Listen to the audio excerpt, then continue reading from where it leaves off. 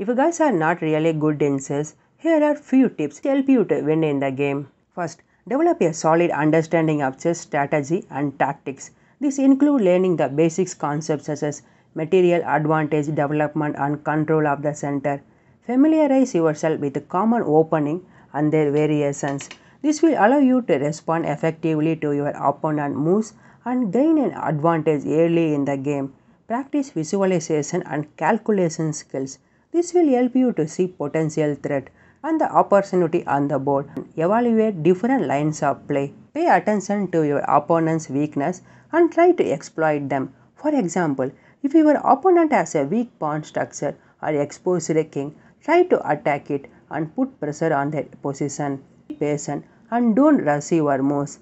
Take your time to consider different options and think ahead several moves.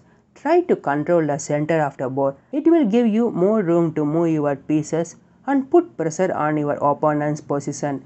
Always be aware of the clock and manage your time effectively. This is especially important in timed games. Learn from your mistake, analyze your game, and try to understand what went wrong and how you could have played better. Play against the strongest opponents as much as possible.